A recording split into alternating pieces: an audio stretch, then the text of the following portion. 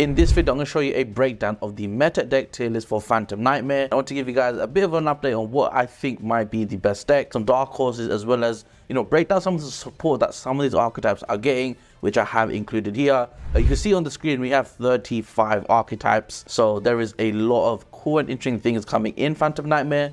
Let's not waste any time. Let's get straight into it. But before we do, make sure to like, comment, subscribe. Let me know what other content you'd like me to cover for Phantom Nightmare. Let's start off with the first one. So this is a Mage / plants pile plant deck, which I never thought I'd say. This is an amazing tuner which basically facilitates the whole new Mage line, which does help you get into the Sanavalon line. Of course, Con, one of the best cards in Yu-Gi-Oh, is something the Sanctuary cannot protect. I think Sanavalon and Plant is a dark horse, and they have just way too much support to ignore. I will be putting plants in tier 1.5. I think if Kashtira is very, very popular, this will quickly go down to tier 2 or even tier 3. So there you go. If Kashtira is really popular, which apparently it might do with the TCG exclusive psychic cards, this will drop down significantly. Moving on is Centurion. So we are getting the pack bid level 8 synchro, which is a boost to the archetype, gives them a level 8 bridge, which sometimes they were missing. But let's really understand why this deck is being talked about. It's because of the Horus cards and potentially the deity Horus, as well as just generic Horus stuff that keeps just being a strong engine. And I think Centurion, with all the hand traps, Bell is becoming really popular. I'm going to put this in tier 1. I think Centurion is a very powerful deck in the game. They just don't care about other people's strategies. Calamity Lock is still broken. As a deck on its own, it's very, very strong. And Legacy of Destruction, they do have new support, but I do see it getting more popular as well. We're going to cover Yubel because it is one of the, if not the premier Phantom Nightmare archetype. On its own, I don't think it's that good. I think it's an anti-meta deck that focuses on using super polymerization of the opponent's monsters. Me putting this in tier 3 does not mean it's terrible. I think you can have a lot of fun and a lot of success with Yubel. You can easily play it again as an anti-meta deck. Coincidentally, the Unchained deck is all about popping cards with the Berserk Archfiend as well. There is a Fiend power deck that may happen. For all we know, this could be bumped up to tier 2 or even 1.5. Ashen is another deck I don't see much happening. I would love to be proven wrong. I actually think for once the wave 1 support is going to attract a lot of players. I really think it is, and the artwork is insane. The playstyle is very interesting, and they clearly have a lot of potential. Although we say that for every single TCG exclusive archetype. We've got field spell interaction, which is really interesting. A lot of decks in the game do need that. Kashtira, Centurion, Manadon, for example, Fire Kings and the Snake Eye Fire King Island. Maybe they get splashed with another engine, like maybe Good Stuff Kashtira, Good Stuff Dogmatica. For some reason, I see Dogmatica and Ashen as a very combinable archetype. Let's see what happens with that one though in the future. Next up is Silent Force. I am putting this in tier 1. I think a lot of people don't really understand how this deck works. And I'll be honest, on paper, it looks really basic, but the simplicity and the efficiency of this ritual strategy makes it a powerhouse. You can run a lot of non-engine and get away with it. You can play through Droll, you can play through Anti-Spell. And if you're curious how that happens, I will be posting a video soon with my dual commentary over Silent Force, which you guys preferred as well, which is commentary, where I show, some more nuanced gameplay of the deck itself against things like Anti-Spell. And it is crazy, guys. This is pure Snake Eyes, by the way, so I'm going to put this in tier 1 as well. It's a very high intensity combo deck. It does use a lot of resources, but Popular or Populous is the card that helps facilitate that. Of course, when it goes grave, it will go to the ST zone. Snake Eye Ash is an incredible card now because of Populous, which when added will special. When special, will add a Sinful Spoil spell or trap. It kind of has that good stuff negate end board, which is like Appaloosa, Baron, and maybe 1 or 2 other disruptions and hand traps. And in that sense, it feels like a power creep to Power Adventure, actually, which is quite crazy. I think it is a really fragile deck though, and I do feel like Kashtira, again, if popular, will be the anti-meta meta check to actually humble a lot of these archetypes that I will be putting in tier 1. Next up is Ghoti. This is a deck that ironically, kind of plays the same as Kashtira. And for that reason, I'm going to put it in tier 2. It can play Shifter. By default, you're going to win a lot of matchups. Tournament is still doing amazing. Runic strategies are very, very popular. Fire King needs the graveyard. Reading those 2 Ghoti cards, which I do cover in my Get These Cards for Phantom Nightmare video. Definitely recommend you go check that out as well. I do break down how these cards work and why it's a big deal. Both the cards do like a million things for Ghoti, which we want to see more of. So yeah, I think that's got a lot of potential. And there are some low-key fish generic support cards in the same set. So I am putting in tier 2. Again, that might be controversial, but I really have high hopes for the deck. It is the Year of the Fire, but maybe the Ghoti deck will extinguish all of them. We'll have to wait and see. Next up though is a Salamangre, which gets support because of Fire Princess. Of course, the access code OTK is very, very easy. The end board is really strong with a counter trap with hand traps as well. Whether it will win a YCS, no, I don't really think so. I even want to put it in tier 3 almost, but I think the deck has got a lot of buffs. The Illusion guys are getting some new cards as well. Obviously, Legacy of Destruction has the really impressive support, but for now, I think this is a solid pick still. You know, this could be like another tier 2 strong deck. I could see ways where this is tier 1.5, you know, because of the Runic, because of the Earthbound cards. There is, again, some sort of power deck that's being formed right now with fusions. But I do think it is super susceptible to Drawn and Lockbird, and basically to any hand trap. They literally main deck cross out. And I think they do that for a reason, because the deck is very fragile. But, you know, sometimes you will draw the best hand in the game, and it may be one of the best starting hands in the game. So for that reason, I will put it in the tier 2 spot. When I'm showing Earthbound, this is basically Earthbound Runic, which has become really popular. I think Joshua Schmidt was, you know, really frontlining this archetype. I think he played against Pack in a YouTube video, and that seemed to be quite popular. I was watching myself, and I was honestly very surprised and kind of taken back by how strong it is. I'm kind of hesitating to do 1.5 and tier 2, but I think it is 1.5 because the Runic strategy is just too powerful. And the Earthbound strategy doesn't seem to have many limitations. With the Metamorphosis card, I think this deck has a lot of potential to cheat out a lot of things in the main deck. And I think with the Earthbound monsters, you have a lot of potential with Harmonic Synchro Fusion. There is some Black Garden Rose Maiden tech that's happening as well, which coincidentally has a lot of synergy with the Earthbound Runic monsters. And right now, you know, it doesn't lose to Droll as much as you think. Can always just do your replays on the opponent's turn. So for that reason, I think it's very resilient. I mean, I think we all know where Gate Guardian is going, but I really wanted to shout out Dark Guardian and the powerful broken fusion spell. I mean, if you love Gate Guardian, I don't think anyone is complaining. And I think that's the coolest thing about this archetype. They've really done it well. And you can suddenly have a access code or TK climb, or you can just summon Gate Guardian and have a million negates. And again, Dark Guardian, if you've read that card, it's actually kind of crazy. It's a boss monster, it's a finisher, it's a towers all in one, and the fusion spell is just ridiculous as well. So definitely something I could even see myself playing in the future. This is obviously in tier 0.5. I don't think many people would disagree with me. I really think it will be though. With the Snake Eyes support, it's just too consistent. Obviously, we've seen Elifter go to 1, but Fire King doesn't really have any hits because it's still way too brand new. For that reason, and you know, we are potentially seeing a repeat of what happened in the OCG with Fire King and Labyrinth with transaction rollback, and that would mean they're both in tier 0.5. They have built-in spell trap negation and monster negation. I think there are cards that can easily counter the strategy, like Soul Release, but they can even tech in anti-spells, so they already have ways to beat whatever people are countering them with, and it's probably the one deck you should be siding for. I don't really know what's going to happen to Mannadium. I really want to put this in tier 1, but I think I'm kidding myself, and I should put it in tier 1.5, just because the deck still is a glass cannon and loses to Droll. I mean, there are obviously so many ways you can play through Droll, and I have done those on the channel. You can definitely go check those videos out. You know, utilizing things like Clear New World and the Vader package. But when the Mannadium strike can't be stopped, it's basically an FTK. Couldn't even count on my hand the amount of times I've built and then bought and people just scoop. Even going second is really powerful because of Vicious Astral Loud. The next one is Horus. Now I'm kind of putting this as pure Horus / Horus Runic. I think people don't even really know what the new cards do, and I think that's what's going to catch them off guard. If people tech in Soul Release, yeah, it's going to be a problem for the deck, which cannot play anti-spell, because everything they use are spells like the Sarcophagus. So I'm very curious what will happen. Going second, I don't think Horus does anything at all. But going first, it's really, really powerful. And I think tied with even just a tiny Runic engine is going to be quite a disaster for the opponent. I'm not sure where Infinite Noble goes. I feel like I want to put it in the highest of tier 3, but maybe the lowest of tier 2. Isolde obviously here. Isolde is actually an archetype card for the deck. Whether the deck doesn't care because of popularity, I would even say it was the best combo deck of the format before the ban list. So it's definitely got some promise, and I think I'm going to put it in tier 2 for now. I honestly want to put Goblin Biker in like a tier 2.5 spot, just because the rank 3 spam ability is really promising. You could run a lot of non-engine and hand traps. MBT did a video covering the Goblin Biker archetype, and it seemed quite strong. But you know what? This is going to go in tier 3. I could see how frail the archetype was at the same time. The next one is Bestial Runic, which is another popular deck which won a YCS. Kind of the same as Earthbound Runic. I wonder, because of the fire monsters coming into the format, will people play less Bestials, which means this deck can combo off more. As long as Fountain is on the field,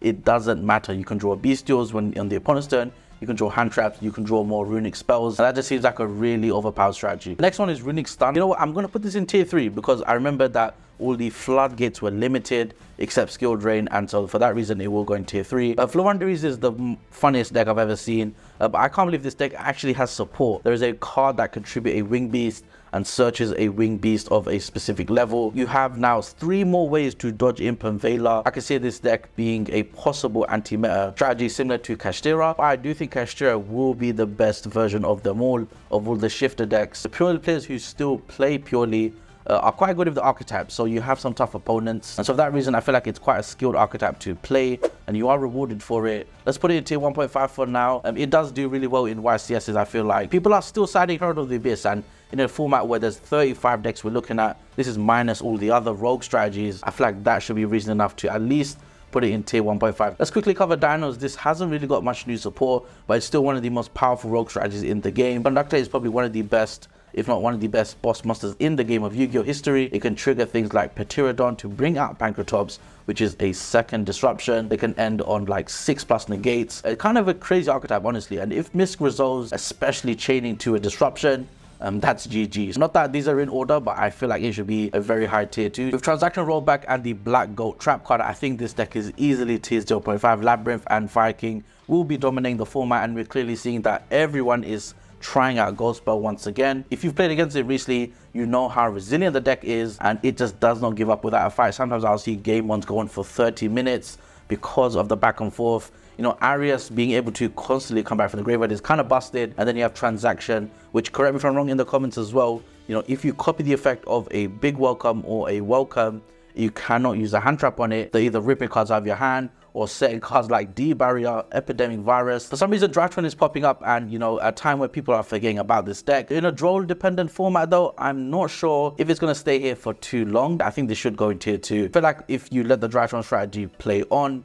which is extremely consistent, you're probably getting FDK'd by a Vanity Monster, or you're getting your turn skipped by Ammo Factor, the Ritual Monster. It feels weird to put this in tier 3, but at the same time, I'm going to be a little bit harsh here and leave it there. Dark Hero, Dark Angel thing isn't really doing much anymore. I think this deck has unfortunately been outclassed and power crept by a lot of the format. Like, if I was to compare heroes with all these other decks, obviously Ghoti is a very fresh one, so keep that in mind. But I could be wrong about Ghoti. It could actually be a tier 3 deck. I think Orcus Runic is probably the best way to play this deck, and because it has Runic by default, it should have a high spot. Because of that rotating field spell with Babble and Fountain, just means you're always going to be playing on your opponent's turn, which is hilarious. They have a infinite resource game with shuffling in. Seeing these sprite cards come back off the ban list makes you want to put this in tier 1.5. We've seen this deck dominate the Europe format in Euros. We'll have to see how much it does against the Fire King deck. Of course, Sanctuary can protect Fire King Island. Dagger, Donna for Hire is really powerful by himself. The Rex monster is really powerful too, one of the best cards. I mean, that is how you power creep an archetype, by giving them a broken card like that. I honestly thought Tournament would be dead after the Agido Kelbeck hits, but apparently not. I don't know if it's people not playing enough bestials to counter them, disrespecting Tournament, letting them trigger their mills, but it seems like the second something good mills, they're off to the races, thanks to basically the new Psychic cards coming out, but also the archetype as a whole just being generically more powerful. It's a power creep to many archetypes in the history of Yu-Gi-Oh! But the issue is Kashtira, you know, loses quite badly to Labyrinth. It's one of its worst matchups. So, you know, this is of course a prediction before Phantom Nightmare is released. Keep that in mind. Maybe it should just be a tier 2 deck. And so in that case, I'm going to drop it down now. I do think Labyrinth is really dominant, but it seems to be the classic go-to anti-meta deck for now. I put one of my own archetypes here, which is Draco Slayer, but I'm going to put it in tier 3. It's a combo deck that basically does a very strong end board, don't get me wrong, a very good OTK option in the form of an Access Code Climb with Beyond, and it does have significant buffs with the Magic Spectre 1-card combo with Raccoon and the Porcupine, which is basically a 1-card Beyond the Pendulum, which you didn't really see before. It can be combined with Super Heavy. Also, Promethean Princess can bring back Ignista to have that non-once per turn effect keep looping. I think Branded is a really tough deck to analyze. I don't want to put it in tier 1.5 or tier 2. It feels like a tier 1.75 deck. This new Polymerization Metamorphosis card may change this deck and make it even more of a powerhouse. You know, it can play through Ash quite well now because Nadir Servant, Cross Out. It seems like the Puppy Lock is still just very powerful, very broken actually, because less bestials are in the game because of the fire support. You can see the ripple effect there. You know, for that reason, Branded may actually win a YCS, which I would love to see. Let's put it in tier 2. But I would love to be proven wrong with this deck, and hopefully it does win a YCS. That would be insane. We've got some powerhouses left. We've got 5 decks that really, you know, whooped the meta in the last format. I think a lot of decks are looking down on Rescue Ace. This deck benefits the most from Populous because of the airlifter hit to 1. So this kind of, you know, makes up for that. And because of that, I think the deck is going to be really strong into the next format.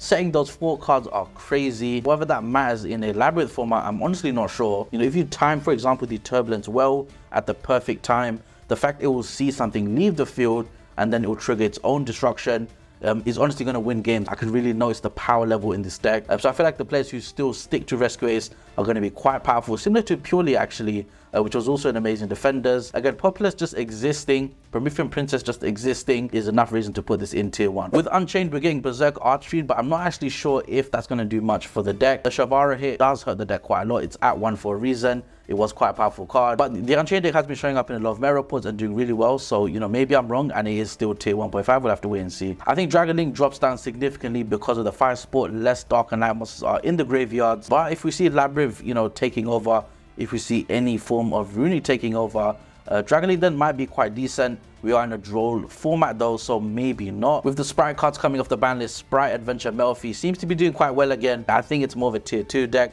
Something you can just rely on and play and do really well at regional. It feels like the same power level as the Chimera deck. This is obviously a broken boss monster. Brynn is obviously amazing with Angler. It's a great combo. The Melfi cards are great. Summoning Herald of the Arclight, which actually, the more I think about it, is a good counter to Fire King. Can also stop other things like sending cards on the hand to the graveyard, which the Fire King deck again will need to destroy, as well as the Diabellstar package. Does seem like the good stuff meta deck you can pick up and just enjoy and actually do really well with. The last one is Vanquish Soul, which I did rate quite highly in my previous tier list. I don't think it's tier 1.5. We didn't get new support for it, but the fact you can play Bell and benefit from the Earth attribute is quite nice. If you're a good Vanquish Soul player who's been playing the deck for a long time, you are the kind of player who probably will do extremely well. But for that reason, I'm going to put it in like tier 2, just because it won't be as popular of a deck. In this part of the video, I'm going to do a reshuffle of the tier list. After looking at the tier list, I think there are some things I should be shuffling around. So let's quickly break these down. I think tier 0.5 and tier 1 feels good to me. These seem great. Whether a Runic archetype should be in tier 1,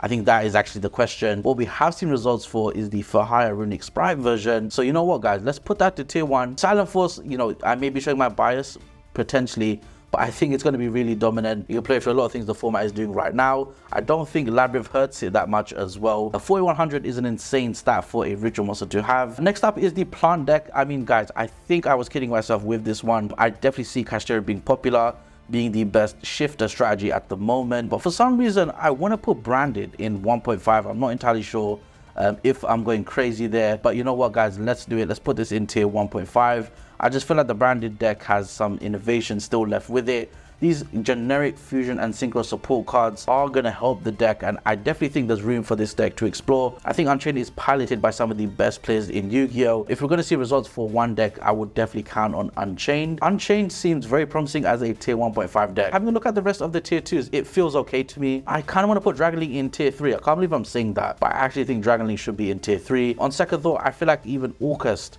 could be a tier 3 strategy as well. Even though it's great to have the Hot Horror, the deck still needs that first line to go through. If it's stopped, it kind of just does nothing. I've also updated Drytron to be in tier 3 as well. And if I was going to compare it to another combo deck like Manadium, if I was going to compare it to another ritual deck like Silent Folk, Voiceless Voice, we're going to rewind and go back to Voiceless Voice. After second thought, after thinking about the archetype, the potential it has, yes, it's very powerful. Yes, it has a lot of cool tricks. It has a Soravis summon negation, which can kind of be played around because it's the Solemn Judgment negation. It has a Sword Swap Blacker, which honestly is just one pop. So I'm going to put Voiceless Voice in tier 1.5. I've actually downgraded the deck that I'll be playing next format. And if that being said, guys, that has been my tier list for Phantom Nightmare. What did you think about these options in the video? You know, with these Phantom Nightmare decks, especially like Ashen and any of the fire support decks, you know, do you agree with my picks here? What deck have I missed? Let me know in the comments as well. Get ready for my update Voiceless Voice archetype, which will be coming out once the set releases. And that being said, I'll catch you guys in the next one. Peace.